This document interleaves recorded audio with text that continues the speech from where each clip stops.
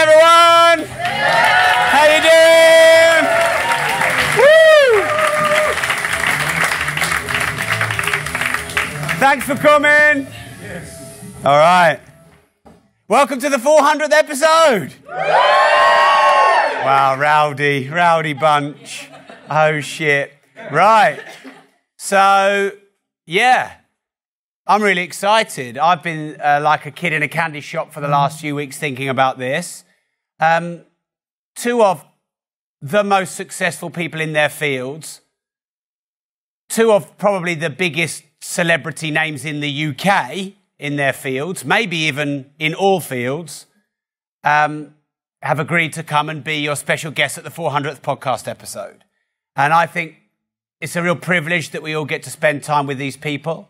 I feel really privileged that they've become really good friends of mine since, well, Kev, we go back a bit further because we've got a property and business relationship when Kev got into property. But really, it's my work with them on my podcast that kind of kicked everything off. Jake Wood has his very successful podcast, Pound for Pound. Kev's podcast is launching before the Strictly show, the Kevin Clifton show. We went down to Southampton where he was doing one of his shows and did 3 episodes with him. So this really is all in about podcasts. So I want you to be involved as much as we're involved, which means that certainly for, I would say, at least a third of each of the interviews, I'm going to open the floor to questions. So I'm going to give you a little bit of time to prepare what your one question might be.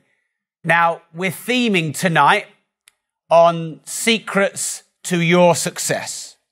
Because actually, Kev's been interviewed twice on my podcast before. He's one of only maybe 4 or 5 guests that I've interviewed twice. Kev's got a great story. He's done many great things. And he's very honest and open about some of the challenges he's had in his journey. But I want to make sure the interview with him tonight is a little bit different from what you've had on the podcast before. And whilst we did talk a bit about Kev's success, we talked more about his journey.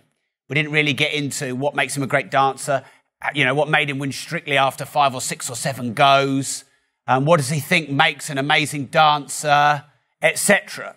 And I'd like to theme it like that, just so that the 400th and the 401st and the 402nd episodes that come out, they have a little bit of a unique flavour to them. We also have another special guest. Now, I invited Aston Marigold, JLS, and Yanni, who's got a huge YouTube channel, who's the rap guy who's massive in cars. They both said yes, but they couldn't do this one. Aston said, book me in for the 500th. So I'm doing 500 episodes every day to get that one in quick. But someone who's coming today, his sister is wildly famous. And he is in her band and he writes her songs. And I've got to know him recently. He is the most lovely man you'll ever meet. He's just started a podcast. I've been advising him on that. So he's coming up with Jake. Literally, Jake's been filming all day and he's driven straight up. So, you know, Kevin is a really busy guy. He gets 1 day between his current tour before he's on to Strictly. So that's like a full football season, 1 day off, full football season. So Jake has been filming all day, gets in the car and comes up here. So I know you're all excited. I can sense you're all excited. But these guys have really delivered for us. And, you know, they're not getting paid. They're just doing it because they love podcasts and they want to help our community. So, Kev, I'm really grateful. Thank you. Really appreciate it, mate. Let's give Kev a huge round of applause.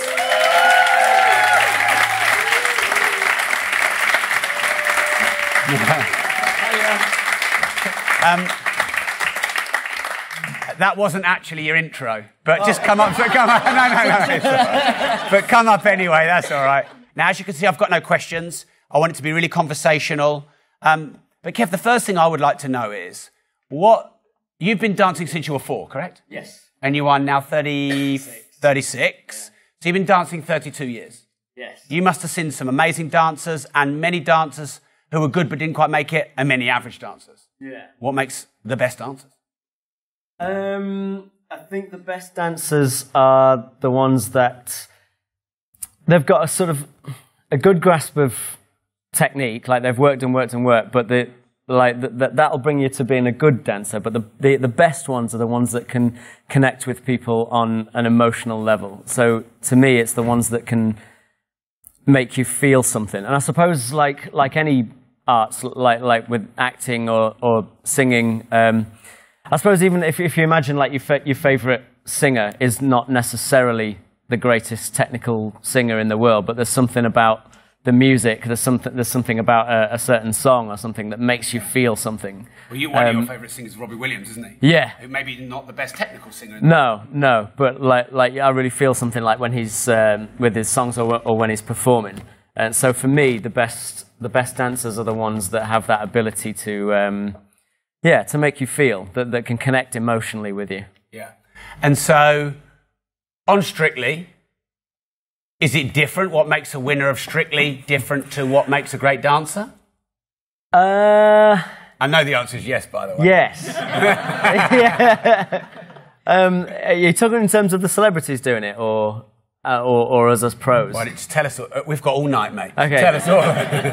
Well, in terms of the celebrities, like I don't know. Like it depends on who the audience get behind, really, and that can be many different things. I think people watch Strictly, and I think a lot of the time they like to see someone who wasn't necessarily brilliant at the start, and they have to work really hard, and they see a lot of improvement.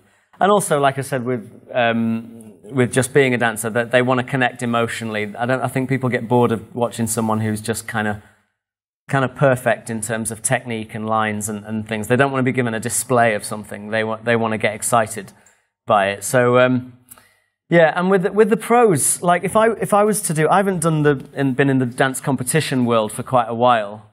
I stopped doing that in 2007. So 12 years now I've been out of the competition scene.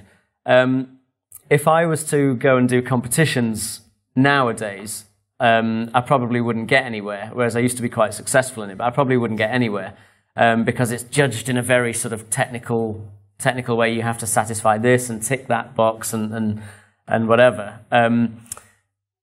Whereas if some of the top competitors in dancing competitions, if they were to cross over to Strictly Come Dancing, I think a lot of them would struggle on Strictly, because I don't think they would understand that.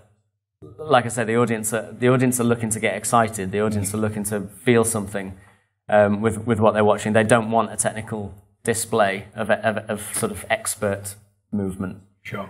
Yeah. So it's sort of two different things. Like, and I mean, I've been trying to win Strictly for years. It only just finally happened. Not that it matters. Yeah. Oh, it's all about the celebrities. It's nothing about the dance. Yeah, I've been saying that. Nothing about us. Yeah, for 6 years I've been saying, it's all about the entertainment, and it's all about the audience, and it's all about the show, and the winning really doesn't mean anything. But like that moment when they called out our names in the final was a pretty good moment. But yeah, I think. I think that was probably the combination of, the pro and celeb. I was dancing with Stacey Dooley on the last series, and Kieran, shut up, mate. And I think people took to her because she was just like very normal. It's about relating to people, isn't it? Yeah. All the time in anything. It's the same with like. I don't know if you're interviewing someone or anything. It's just about like relating to someone. I think people related to Stacey. She was a normal girl. People see themselves in her going on that journey of trying to work as hard as possible at this new skill and just doing her best. And she did work hard. She really improved. I think she sort of displayed that. Like the first couple of weeks, we were doing 8 hours a day training, and we were getting 4s and 5s out of 10 from the judges, and sort of not doing as well as we'd like, and she just went, I don't want to get kicked out early. Like I'm really enjoying this. I want to do better than this. So I think we need to put more hours in, and we ended up doing 14 hours a day of training, and her improvement just went through the roof. She just kept improving and improving, and I think people like that in someone. And then I don't know, with me it was probably a bit of a sympathy vote that went along with it because I'd been runner-up 4 times. Yeah. So people were probably thinking, I really like her. She's really hardworking. She's doing a good job. and she's dancing with him. Just give him it. Give him the win just once. He's paid his dues. Yeah. So I think there's a lot of factors go into it when it comes to Strictly specifically. So popularity, liking to see someone work hard, like to see them improve, not necessarily perfect, relatable, make you feel something. Yeah, I mean, there were two girls in the final, one of them from the Pussycat Dolls and one of them from Steps. Both lovely and both brilliant dancers, but they were brilliant from week one because they were professional dancers before their pro partners were professional dancers. Could you argue then it was harder for them because the expectation was higher? I think it was easier for them to get to the final, but when it came where the judges have nothing to do with it and it's just down to public vote in the final, I think they had a big task on their hand to convince the public to vote for them to win. Yeah. I think everyone loved them and enjoyed what they were doing. No one had anyone against them, but to inspire someone to get behind them and it's a funny thing in this country. I think we love an underdog. If someone's really good from the beginning, we immediately take against them. And it's like we want someone who's not great, but they're working really hard. Like we champion hard work here, don't we? Yeah. So I think I think that had a lot to do with it on Strictly. Yeah. So in your shows, Burn the Floor, Rock of Ages, where you have maybe a bit more creative license. Yeah. Do you work on the emotional connection part? Is it something you're really thinking about? How can I move these people and make them feel something? Yeah, more than anything. Yeah, that's the main ingredient for me. It's linking emotion to everything, because then people will go along with it. Like I said, people's favourite song usually is a song that relates somehow to a certain feeling or memory. And I think Tony Robbins does a lot of that sort of work. Like he gets you to link emotion to a certain thought or desire or something that you want to achieve. So it's not just like, oh, I'd like to achieve this. It's like, what would it mean to you? What would happen to you if you don't achieve this? Or and how would it change your life if you do achieve this? And like, put yourself in that position. How would it feel? Like, that's what Tony Robbins is doing when he talks about stuff. So it's all about linking emotion to stuff. So when I'm going out as a performer in anything, whether I'm acting, singing, dancing, my main aim is to make people feel something. And it's less important, actually, say like when I'm singing in Rock of Ages, it's less important to me like whether I hit that note perfectly or whether my voice is a bit rough that night or whatever. As long as the audience feel something, as long as they get excited, they get emotional, they get they get goosebumps or like whatever the thing is, or they're laughing because it's comedy. As long as they feel something, then they're hopefully gonna enjoy it or be inspired in some way or get excited, whatever the thing is. So it's all about that emotion for me. Yeah. So I'm a great student of really successful people, and I don't know if you've watched this yet, Kev. I know many of my community have, but on the 2nd of January, I watched a documentary on Alexander McQueen called McQueen. Right, I haven't seen it. Really moved me. One of the best designers that ever lived. I think he was the head of Givenchy at 19 years old, the head designer. It was just like unheard of what he achieved. And throughout his life, he got a lot of criticism for his work because it was quite dark, a lot of skulls, a lot of death, a lot of darkness in his design. And he said pretty much exactly the same thing. He said, you come to my show, I don't care if you love it, I don't care if you hate it, I just want you to feel something. Yeah. And I think he really needed that. And I think humans really need that. And you watch an amazing Netflix documentary or, you're moved or inspired by someone or a film or a hero. I think it's spot on. It's because they make you feel something. They make you feel alive. Because alive is not just about feeling good. It's also about feeling sad. I mean, some of the best music in the world is some of the saddest music in the world. And so do you see that as your job as a dancer and an entertainer, to take them on like a journey? Are you looking for lows as well as highs? Yeah, well, like when I'm teaching my celebrities on Strictly Come Dancing, I encourage them to go all in on something, to like give absolutely everything to a performance. Like don't ever play it safe. Don't ever try and sort of hold back in any way in the hope that, like, it might not be the best that I can do it, but it's not going to be a disaster. You know, like being scared of it being that disaster, that's what I want to shy away from. And I always say to them, like, I would rather, so for those who don't watch Strictly, we get scored out of 10 on Strictly by the judges for each performance. And I'd say to my partners, like, we aim for the 10, obviously, but I would rather you get a 2 than get a 6. Because I think if you get a 6, it's sort of, it's safe, it's all right, it's fine, you got through it, you did okay, it wasn't brilliant, but it wasn't a disaster. Whereas if you get a 2, at least I feel like people have got something to talk about. You were shit! Yeah. People are going to remember you. You're on some sort of journey. Like you're saying, you're on some sort of journey if you're getting a 2. You're at the bottom. Yeah, but you got somewhere to go, because then next week we can come back and if it's, yeah, you get a 3, yeah. But then if we get like an 8 or a 9 a couple of weeks later, it's like, oh my God, look at that improvement, you know, all of this. Whereas if someone's got a 6 and then a 7 and then an 8, then they were already there. Or especially if they're all just getting 8s right off the bat, it's like, where do you go? Yeah. And I suppose to get a 2, thinking about it, there'd have to be some kind of disaster, which might mean a major fall. And to make a major fall, you might have to try a hard move. Yeah, exactly. It's about risk. Yeah. You just got to go for it. Like I think which dance was it with Stacey that we did? Samba, which was sort of, she wasn't a natural Latin American dancer at the start. Like a couple of weeks earlier was when we were getting 4s, doing a cha-cha-cha, and she was real nervous about the samba because it's probably sort of the most similar dance. And she was like, you know, she was asking me, is there something that we can do that's sort of just make sure I get through it and safe? And I'm like, absolutely not.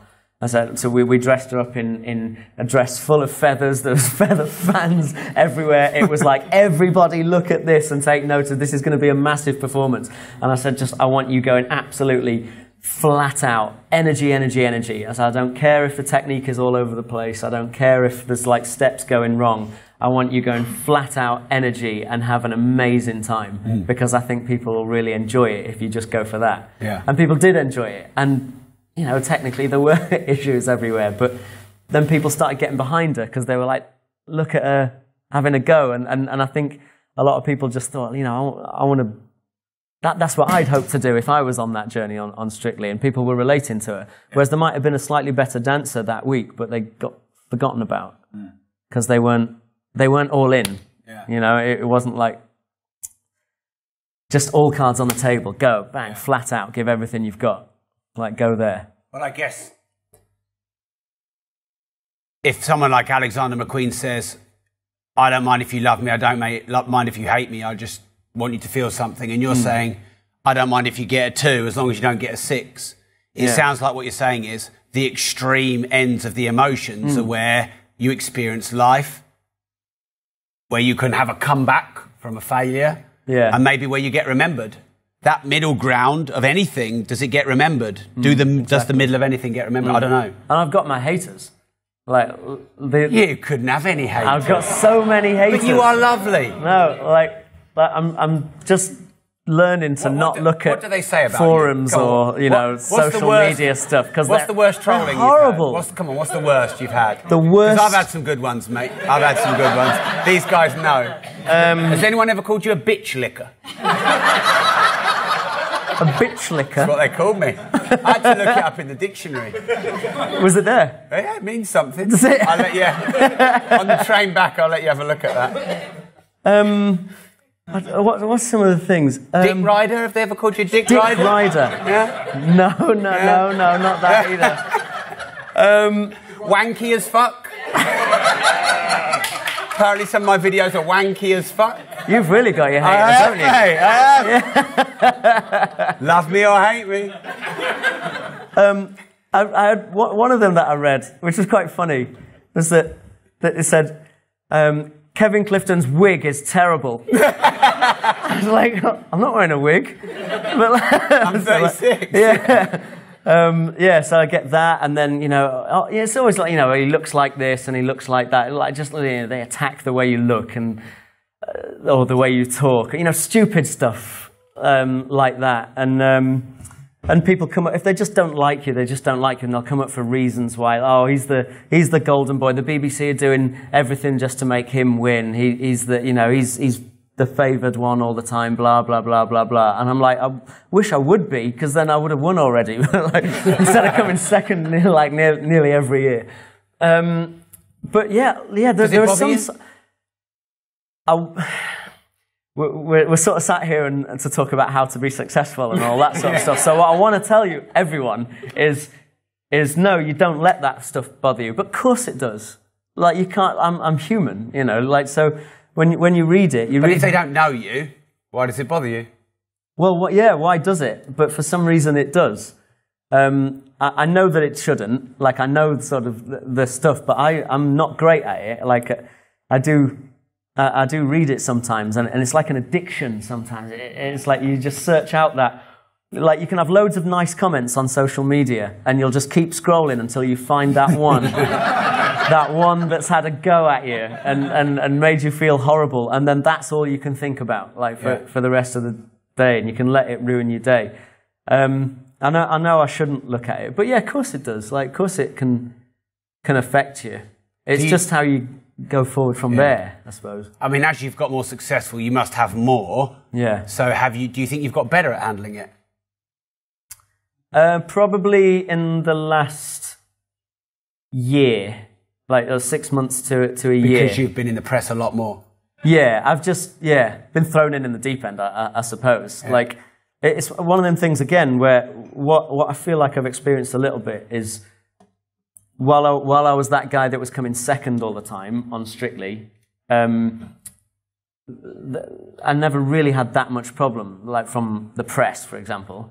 They quite liked me, and they championed me because I wasn't the tall, dark, handsome, muscular, good-looking guy that was just winning and winning at life all the time. I was like pasty kid from Grimsby who couldn't quite win. So everyone was all right with me. Everyone was fine. We like him. We like pasty little Kevin. But as soon as we won, that it turned. Like I suddenly started experiencing, like they just wanted to find stories and take things out of context and write stuff about me. And I've read so much stuff about myself in the last sort of 6 months that has nothing to do with any kind of truth. They just make stuff up. Always an inside source says. And it's like, well, it's you, isn't it? You're the inside source. An inside source saying something is just a person saying something, isn't it? Like, if I go right here now, like even in front of anyone, or even if I just said it to one person, Rob Moore's a bitch licker, that doesn't mean Rob Moore is a bitch licker. It just means someone said something. And if that person is a journalist, then I could be an inside source said. That doesn't make it true. You might be starting something here, though. Yeah. After that happened, someone sent me a T-shirt with hashtag bitch licker on it. Really? And then Bobby said, "What does bitch licker mean, David?" Oh, so you've got better at handling it because you've been forced to. I've just had to, yeah. It's one of them things of like, I couldn't run away from it. It was just there constantly. And then some people believe it. Like, some people feed into this sort of gossip and stuff. So then I get messages on social media, Kevin this and Kevin that, and they know nothing about anything. But then suddenly I'm just being bombarded with all these messages from people. Usually, it's just some sort of faceless person on Twitter where they don't put their names, just a load of numbers or something. And how do you clear your mind of that when you're about to do a show, or you need to step up?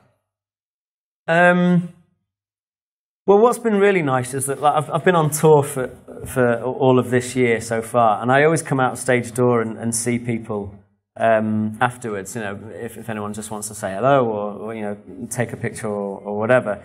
And actually what I've found is people in general, people just when they're face to face are nice. People are actually decent. It's just sort of this online culture of faceless trolling type stuff where people feel like they can just have a go or say something. And the press just want to sell newspapers, and they're not gonna sell a newspaper by saying Kevin did a good show today. Yeah. At the front of the Sun. Yeah. Exactly. No one's going to buy it. Yeah. So they have to find something that sort of feels controversial, and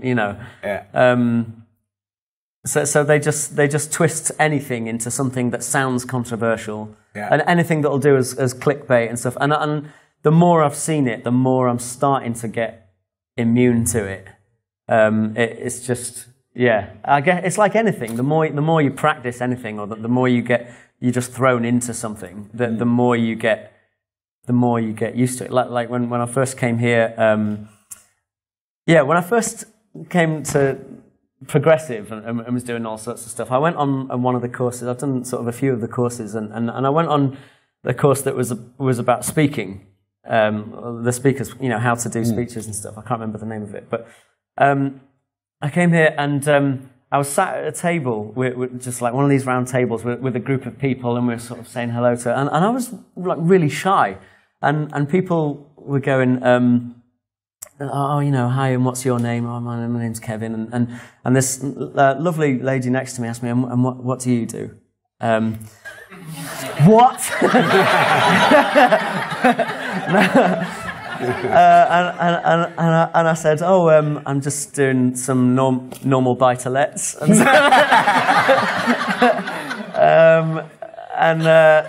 right, so property. What do you do? Are you full-time property? No. Oh, so you have another job? Yeah. What do you do? Oh, I'm self-employed.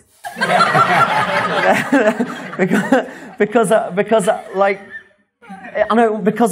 because I'm on TV, the perception would be that I'm like mad confident. I'm not at all. Never have been. And I couldn't bring it. It wasn't within me to say to her, well, I'm one of the most successful professionals on Strictly Come Dancing. Did you not see my hips as I walked in? Mate, you have practiced that differently. But I was sat there. You got the ladies blushing at the front, mate. I was sat there going, I'm self-employed, and she said, oh, okay. And then she asked me, so what is it that you do? Oh, just a bit of here. And I couldn't say it. And then in the end she said, I don't want to be rude. You don't have to tell me, but what is it that you do? Because you seem quite like you don't want to say.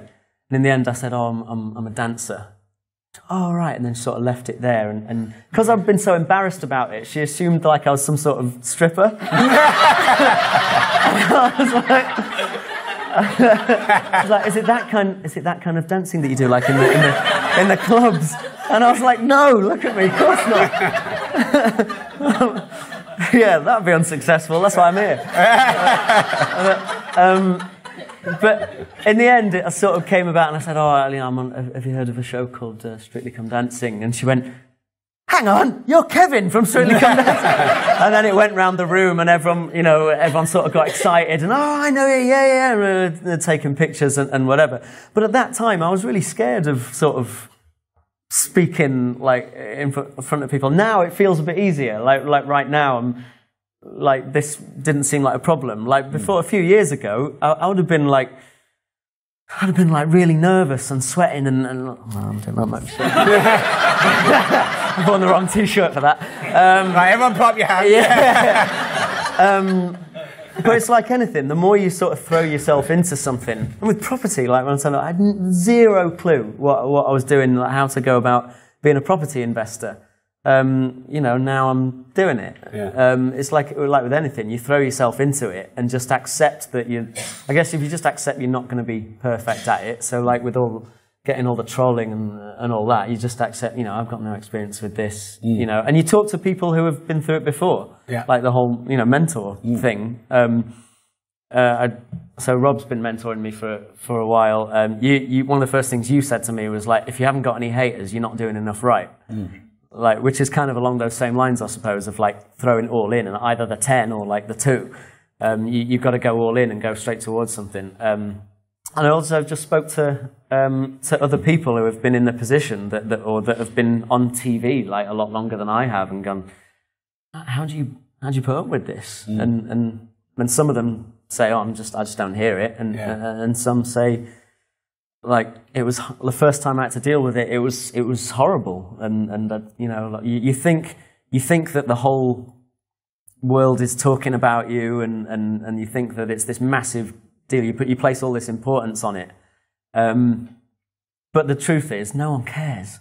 No one really cares, and that's probably a good thing to remember with any of it. Whenever you're feeling like worried about what anyone is thinking of you, like going into something, or you're nervous about it, no one cares. Like 6 months ago, when the newspapers were having a go at me about something, that I was going, oh my God, I think everyone hates me, and you know, everyone's talking about this thing that's going on in my life. The truth was, people would probably just scroll past it on their phone, went, oh, there's that guy, he's done something, and went on to the next thing, and then went to get their shopping, make sure their kids got to school, and then watched Netflix or something. Like, they don't, in general, people don't care. Probably, you know, a massive percentage of this room probably didn't even know who I was as I'm walking onto this stage. So it's like, you feel like the whole world is caving in, but it isn't. It's fine.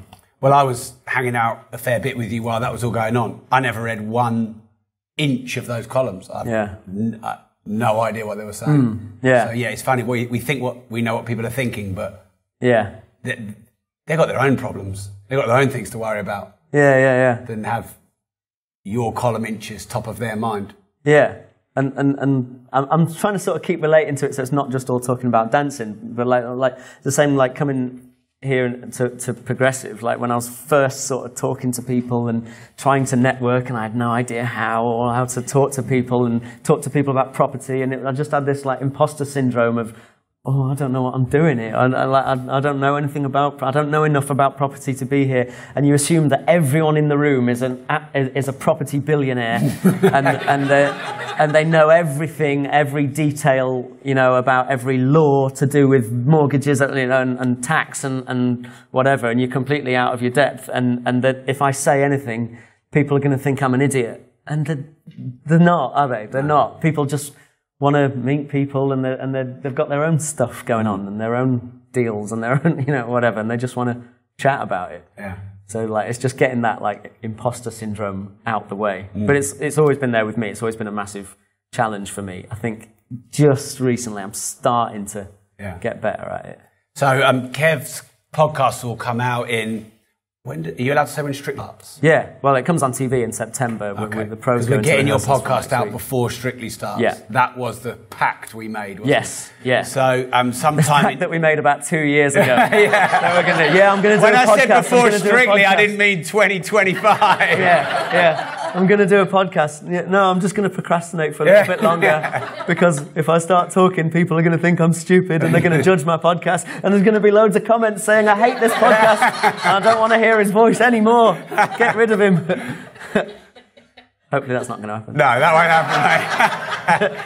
So the reason I said that was because Kevin, I was very proud that Kevin let me interview him for his first episode of his podcast, and he was very open about some of his imposter syndrome and stuff like that he felt.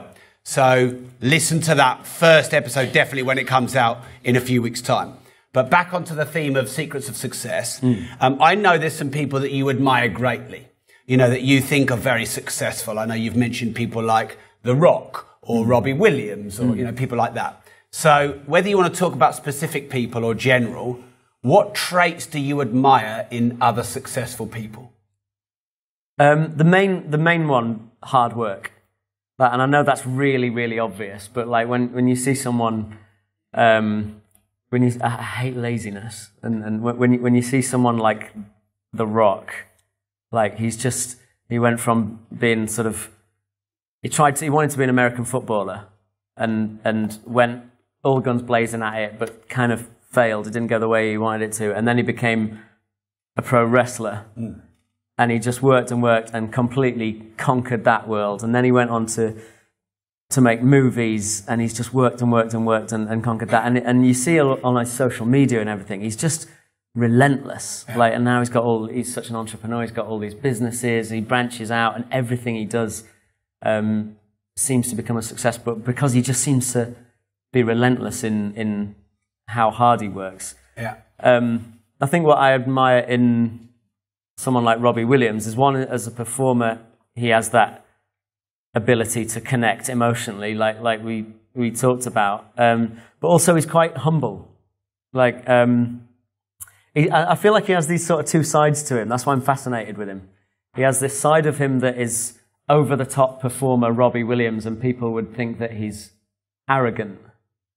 And that's this sort of ego performance side of character of him. But then you hear him being interviewed, and he's got all the same insecurities as anyone else, like massively insecure and worried about what everyone thinks, and struggles with a lot of stuff. And I think when you hear people like him talking about that stuff, it's really cool, because yeah, you just realize, guys, thinking all them same things that I was thinking, and you know, because it's not just that people are born as these genius greats. Like people have insecurities. Like, all the best ones have all these insecurities. Keep plowing through, keep failing, keep getting rejected, but keep going, keep working. And then just seem to become really successful. So it's that ability to keep working past failure and rejection. Like, for me to get to like me and Stacey winning Strictly on this last series, like, I got rejected by Strictly twice. Like, I really wanted to be a pro on the show. I got turned down twice until I finally got the job, and then I've been like so close so many times to winning, and then finally on my 6th year on the show, got there. It's become a long journey, and then to get in on the show as well. Just because things aren't an overnight success. We were talking about this earlier. When people think that people can just become overnight success, there's usually years of work that's gone in before that. Like, for me, I was dancing as a competitor, and then I joined a show called Burn the Floor, a dance company, and just worked my nuts off for years for that company. And the director of the show was a guy called Jason Gilkison, and we started off, we were performing in front of like no one. At first, we were performing in front of about 15 people in a casino in Reno, Nevada. And then I remember once we performed in a theme park so Busch Gardens theme park in Florida, in front of one guy eating burger and chips. And he wasn't there to see the show. He was there for the burger and chips. It just so happened that we were performing while he was there, and he was sort of half watching us. And that was my career as a dancer at that time. But it's every time, even if it's one person eating a burger, still go out and be all in. Go for that tent. Give everything you've got on stage that day. And we were trying to, the show was trying to get bigger and bigger and bigger. And there was a chance that we might make it to Broadway once the show had become bigger. We were in San Francisco, and we got told there's these producers in, and they're looking to take the show to Broadway. And it all kind of hangs on tonight's performance. And we've spent a lot of money on this and whatever. If we get to go to Broadway, it's everything that the company's ever dreamed of. If they don't want us, we're bankrupt, and the show will cease to exist. And at the time, I had both of my shins were full of stress fractures, as I'd had shin splints, but kept on dancing, and then they'd developed into stress fractures. And I'd seen this doctor while we were on tour in Australia, who was looking after like the Australian Olympic team or something. And he said, right, he took scans of my legs, and he went, right, here's a perfectly good leg, and here's a leg snapped in half. Both of your legs are about here right now. And I was like, okay, so what happens now? Like, what do I need to take? And he went, you need 6 months off, 7 months of complete rest. And I was like, I can't do that, because I'm going to miss out, and we're trying to get the show to Broadway, and So he gave me this machine to do things that I had to stick my legs in every night, and I was taking loads of ibuprofen, and I'm sure it wasn't like the healthiest, but there was one night where Jason Gilkison, the director, came to me and he said, right, and I was having a few shows off because of my legs. They were being very careful with me. And he said, tonight's the night, basically, we make it to Broadway or we don't. And he went, I know you're in pain, but I really need you on stage. Just, can you give me tonight? I'll give you the rest of like the next few weeks off. Can you get on stage tonight? And I was really struggling. And I said, yeah, okay, I'll do it. And went on stage. And, you know, it wasn't just me. It's like the whole cast were working really hard. And we just went and gave everything that night. And we made it to Broadway. And the show went really well on Broadway, and I was working like solidly, like it was so much work to stay there. We kept getting extended. It became a big success. Skip forward a couple of years later, I'm trying to get on Strictly Come Dancing. I got rejected on the first time I auditioned because I was an emo goth kid with long hair and black eye makeup and black fingernails, and they said we don't really have any need for a goth. So I cut my hair and smartened my act up a little bit, and you know, thought I'll try and look a bit smarter, like changed my image, and went and auditioned again the next year and got told no again.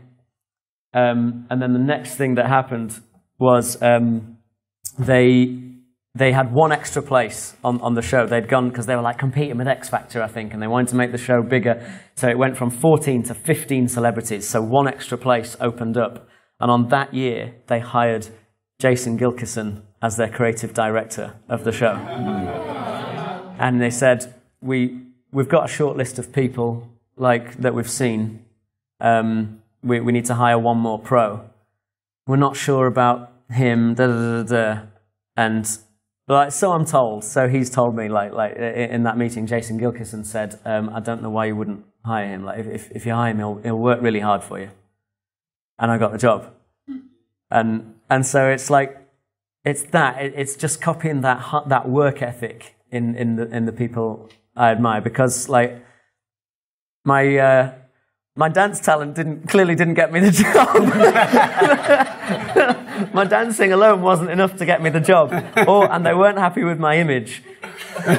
So I feel like it was the biggest factor in me getting on Strictly was work ethic, and Jason vouched for me at that moment and said, like, he will work hard for you. This is a question that's asked on a lot of podcasts that I try and avoid. Okay. So suddenly it's going to get fired at me in front of loads of people live. Yeah. But it's actually a good question, and I think it's relevant to the theme of secrets of success. If you could meet the younger you, maybe just starting in the pro world of dancing, what would the you now give advice to the younger you?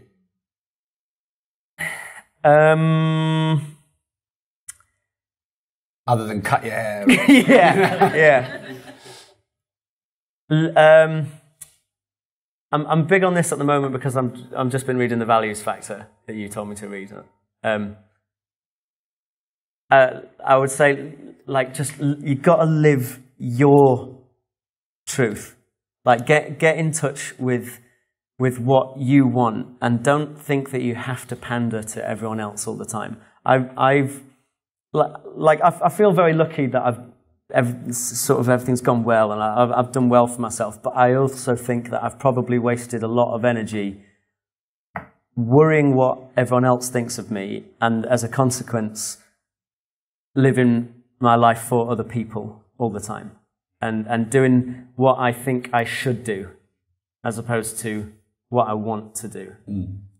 And you know, the things that I really hold like as my top values and priorities. Yeah. Like I should do this. It's only in the last year I've sort of started turning down choreography jobs, because I've said, I'm gonna be this dancer until that point, and then I'm gonna be this top choreographer, and panicking about it because it's quite stressful choreographing stuff. And then I've recently gone, actually, I don't think I want to be just a choreographer. I actually want to perform. So it's like, okay, so go and perform then. Like, who are you trying to impress? Like, trying to impress people with doing that.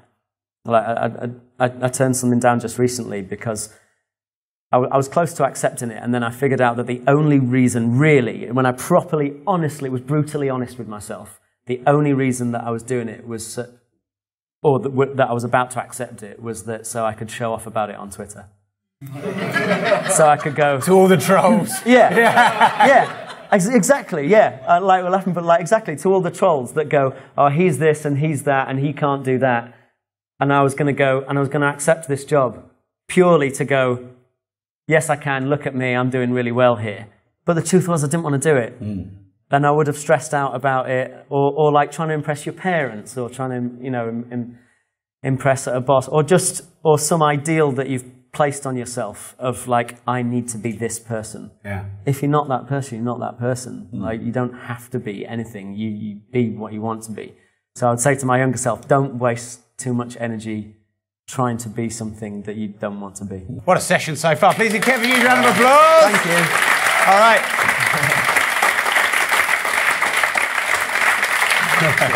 This next one's a bit different. So Ricky's full name is Ricky Wilde. He has sold 20 million records. Wow. That is a lot of records. Yeah, 20 million. He's a songwriter, a producer. He's in a very famous band. They're huge in Germany. You may have heard of Kim Wilde. Have you heard of Kim Wilde? Yes. So Ricky is Kim's brother, but of course also band member, songwriter, producer, a man of many talents. And I really think he's a lovely man. I've been very privileged to get to know him over the last few monmonths, and I'm really excited to see him. It was a total surprise. So please, could you give a huge round of applause for Mr. Ricky Wilde? Come on! Come on, Ricky!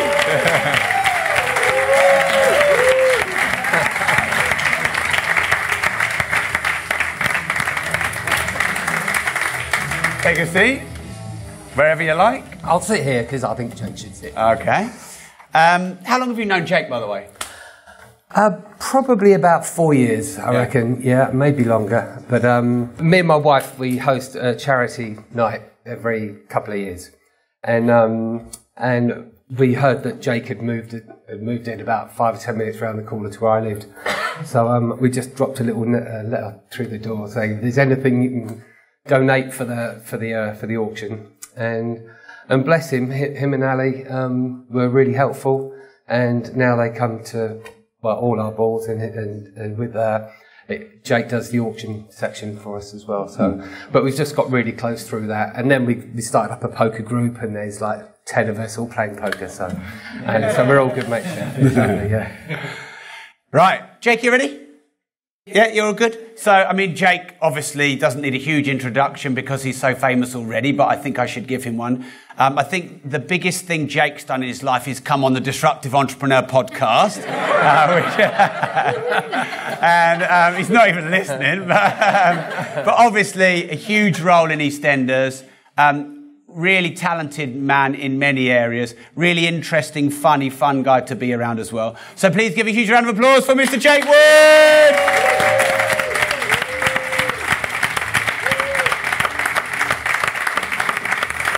All right. Thank you. It's lovely to be here. And congratulations on 401. Yeah, thank you very much. 401. So yeah, this might be 401. Right. This might be 400. Yeah. I suppose it depends. Yeah.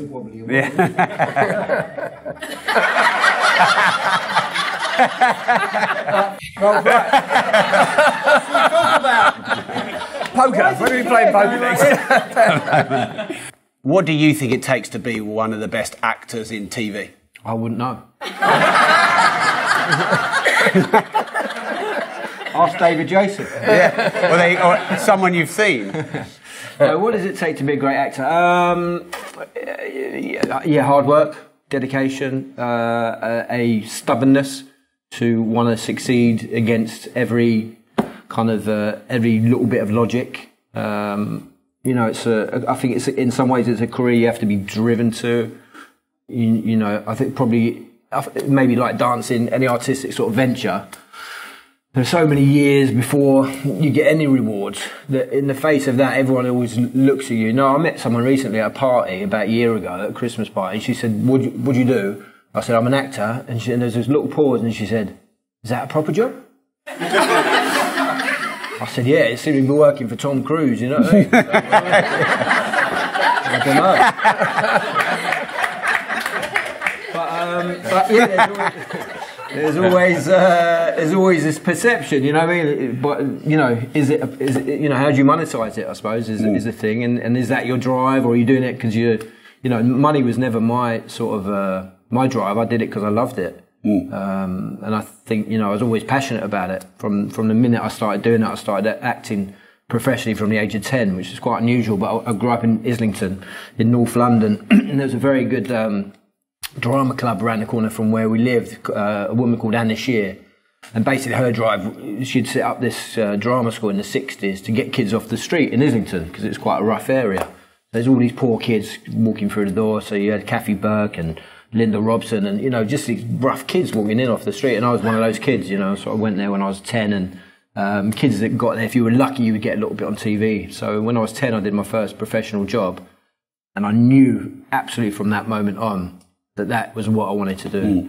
You know, of course, there's no guarantee at that point that you're ever going to do that job. It's one of those jobs that people, you know, thousands of people want to be actors, and there's no guarantee that you'll make a career out of it. It doesn't matter how much you want it, how much you desire it. You just, you know, you're going to have, you know, you need a little bit of luck and a lot of hard work, you know, and a bit of talent. Yeah. You're going to be humble, just like Jake is, just like Kevin is, because they're the kind of people you are. And so there must be some kind of serendipity about all of you being here at the same time. But if you could try not to be too humble for a little while, and what has made you so successful at selling so many albums?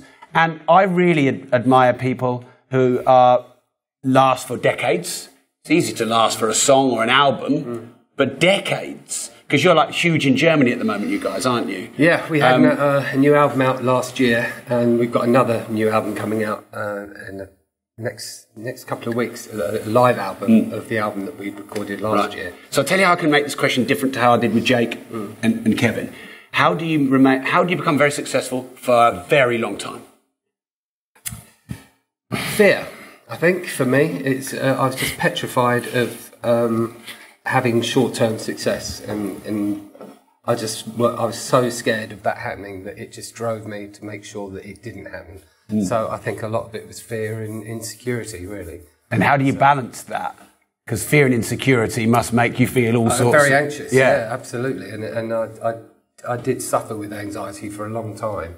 But these days, I'm so much more relaxed in my life. Anyway, I don't need to prove anything anymore, and I feel very relaxed. I know what my limits are. I know what I'm good at, and I know my strengths. But I didn't know that when I was younger, so I was still trying to find the way.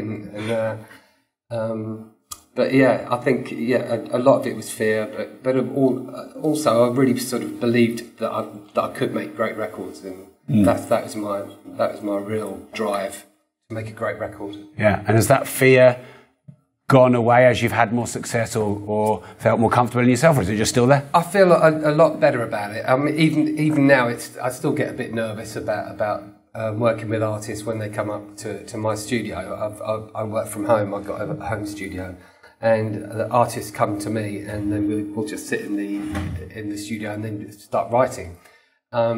It's a really interesting process because everybody's different, and you're almost like a psychologist working with a lot of especially vocalists, you know, when they're singing, because most vocalists are very insecure about their voices. So it's always, you know, just finding your way, but it's a lovely process when you go in the morning with nothing, and then at the end of the day you come out. I've played Jakey, a track that I wrote a couple of days ago with a girl singer called Nina.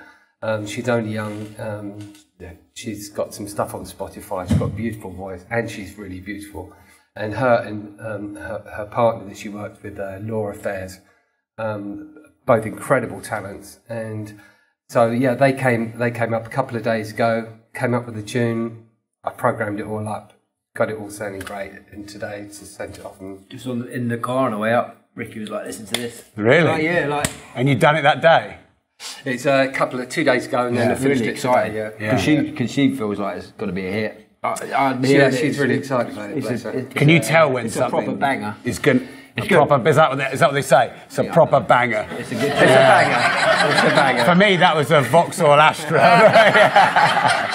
Can you tell when it's going to be a proper banger? You kind of get feelings sometimes where you think mate. It's got something. No, it's a beautiful. I think it's got something. But and I'm excited as well. Like, I must be the 4th person in the world to have heard it. You are, actually. Yeah, you are. Yeah, exactly that. No one's heard it. So that's like, yeah. Okay. So, Ricky, I'd like to carry on exploring this insecurities thing because I do think, not yours necessarily, because I'm pretty obsessed with studying successful people. I'm like you, Jake. I love people. I love people I know and I love people I don't. It's like watching that McQueen documentary. I feel like he's like this spirit up there. I feel like a guy I know. I wear all of his clothes. I just like there's some kind of affinity there, and it's a people thing, not an individual thing. I met him, by the way. Did you? Yeah. A friend of mine was his PA for many years, and I only met him once. But yeah. But people think that successful people don't have insecurities, and you said something that I really want to explore. I think insecurities are inherent in successful people. Yeah.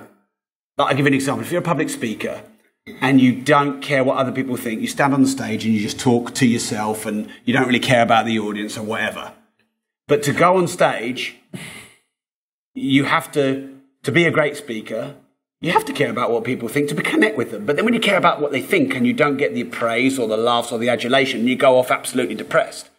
And Kev, you were talking about this, weren't you, with your performing? Kev basically, it's on his podcast, so you hear it, but every time he goes, he needs the energy and the enthusiasm for the audience, and he'll come off like he's on a massive high if he gets it, and on a massive low if he doesn't. But Kev's Kev, and it's kind of even not really linked to the performance, it's linked to the response from other people. And I feel like in artists, in musicians, the pain and the insecurity and the suffering is what makes the great art or makes the interesting person. Yeah. And I'm well into art and creative stuff as well. And I think people think, oh, well, in art and creative stuff, that's okay. You know, you've got to be depressed and then you can be Radiohead, or, you know, you've got to be a drug-taking rock star and you can be Ozzy Osbourne. But I can't see any successful person who's not battled with their own insecurities. I think with my situation, my personal situation, writing for Kim, being my sister, and in the very early days, my father, who's a rock singer back in the 50s, Martin Wilde, and he had a few hits, but he was a great songwriter as well. And Dad and I wrote the first album for Kim. And so there was Dad and Kim, and it was like this whole... If I didn't come up with the goods, it wasn't just me I'm letting down. It's Dad and Kim, and it's family, and I think that was an added pressure for me. But I look back on those days, and I was only about, I don't know, I was 18, I think, when I wrote Kids in America, and it's just like I look back on it, and after that, I mean, it kicked off. It's number one, not over here actually, it's number two, but it's number one pretty much all over the world, and that was one of the first songs I'd ever written. So Mickey Most, who was then my mentor then, he owned Rack Records that signed Kim. He said, look, Rick, he said, you better go in and do an album. And it's just like, my God, you know, I'd never recorded an album, but I just recorded Kids in it, and it had become this huge success. So that was another added pressure. It's like we kicking off so high and then keeping it at that level. So I look back on it now, I just think, how did I do that? And I really don't know. But it's the fear thing, it's that insecurity of like, oh my God, I've got to keep it going, you know. Yeah. So are there, Jake and Ricky, are there either any people you really admire and why, or just certain traits and successful people you really admire other than hard work, which we've already mentioned? Who do I really admire? I'll tell you who I really admire. Dave Grohl, I think he's got everything. He's living the dream. He's making great records, fantastic. I mean, he was originally a drummer in Nirvana. Obviously, Kurt Cobain, everyone knows what happened to Kurt. And then he steps up to the mark, and now he's playing guitar amazingly, writing amazing songs, singing incredibly, but not it's not all that. That is kind of just touching upon what he's like as a person. And everybody you meet in the industry, they all say what a lovely guy he is. And even you might get a chef in a restaurant. We had David Brown. Oh, bless him, he came in and he thanked us for the meal and all this. That's where I judge success. Yeah. And he's like one of the good guys, and I really, really respect that. It's not just the success; it's how he's dealt with it and how he treats other people. Okay. I admire you, Rob. I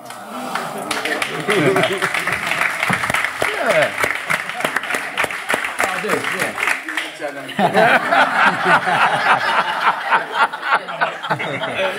I love your car keys,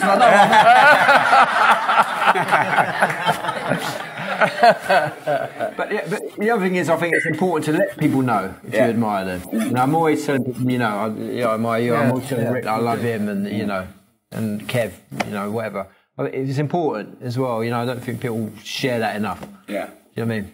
I think it's important to pass it on. I think it is as well, and also because I speak to people a lot on the phone one-to-one. I have this sort of thing in my industry where if anyone's struggling, I'll give you 15 minutes no matter what's going on in my day, and the worse your shit is, the more emergency I'll make it. If you're standing on the edge of the bridge, whatever I'm doing, I'm on the golf course with my son, I'll stop and I'll give you a ring. And I've been doing that for a few years. It makes me feel really good.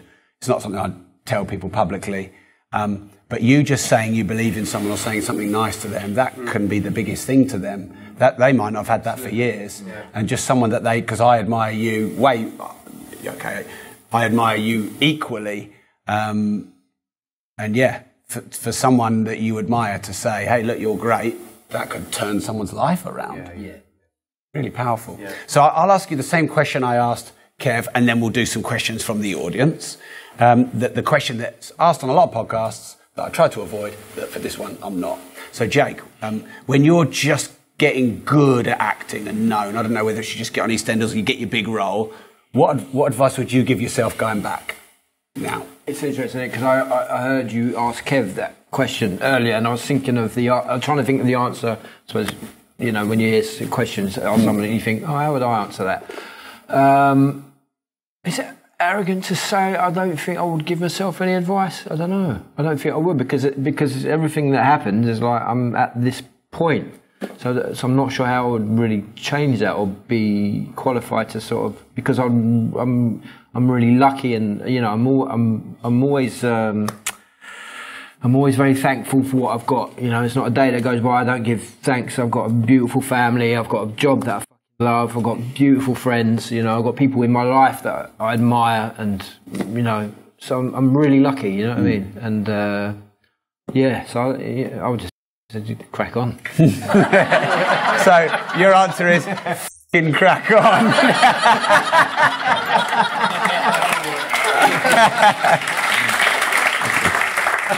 That's a hard one to follow. Give me more than that! Excuse my language, sorry. Drop the C-bomb, but I'm really at peace.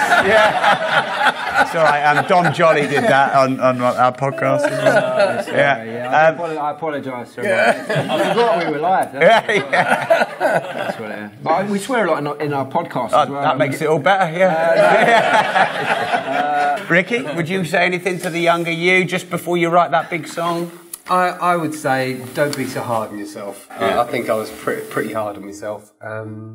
And enjoy the journey, because that's it. The whole journey was the best part of it, really. And I didn't really see that at the time. It was just pressure, next hit, pressure, album, next album, and I didn't enjoy it. And people look back and they say, God, you must have been having a great. You must have been, he's smashing it. And well, it's awful. The whole process was just non-stop stress, and just enjoy the journey, really. Can I just go back? Sorry, please go back. What you said about insecurities, like successful people have always got insecurities. I think everyone's got insecurities. I don't think it's just people in our position, actors, whatever, creative people. I think everyone's got those insecurities. And for me, the key is like how you, because everyone's got them.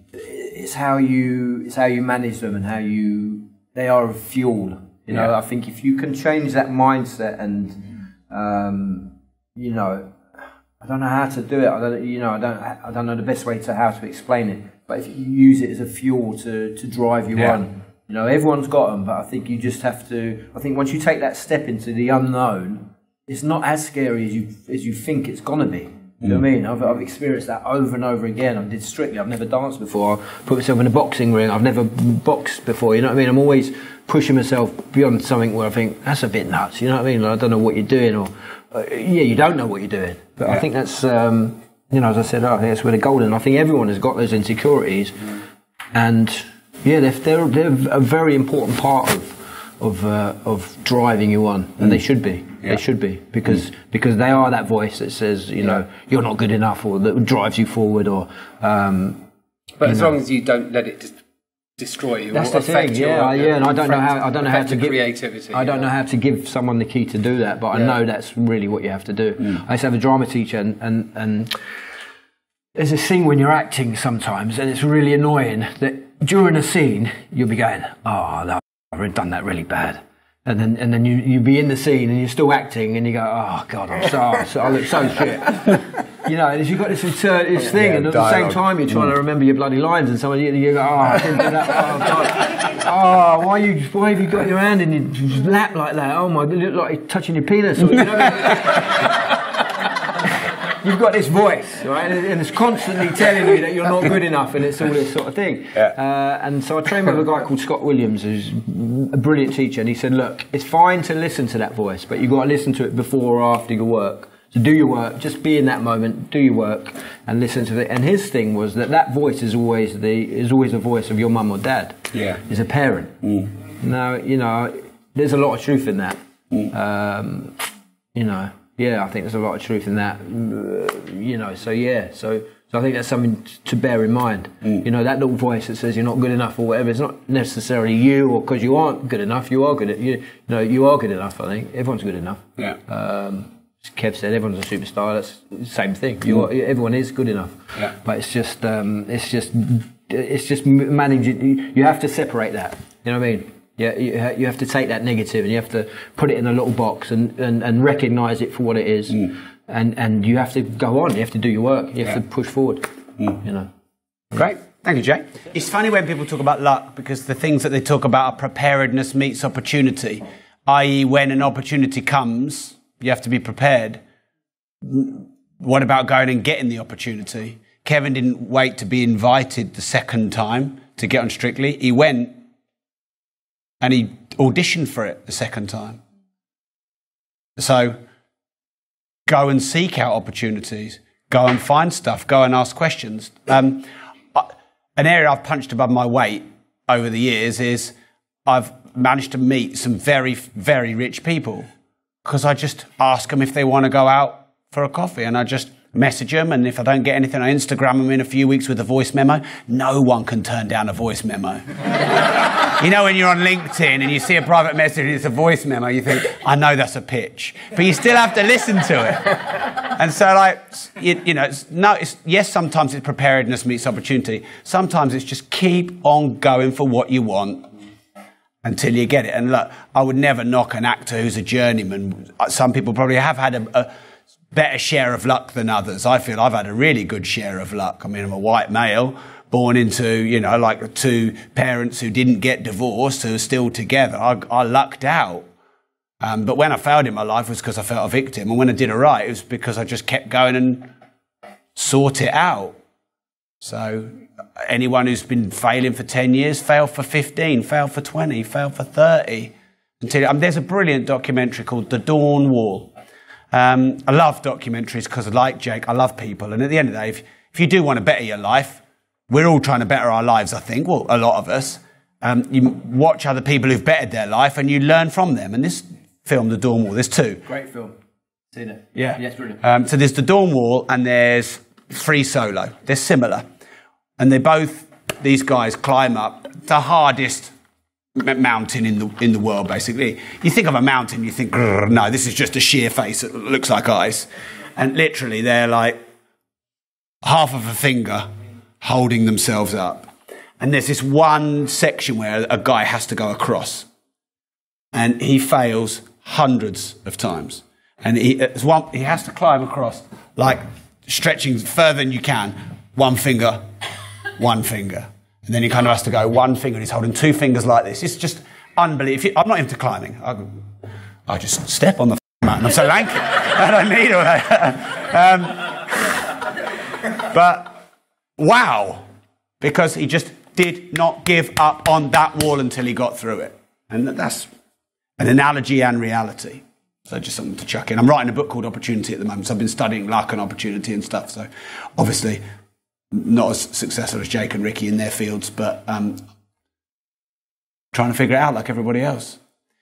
Study the unified field theory. I'm going to put a section out in my book. It's a little bit out there, but the unified field theory, to simplify it, is basically the past, present and future, infinite, simultaneous actualities, eventualities, scenarios exist in this unified field. Thanks, everyone.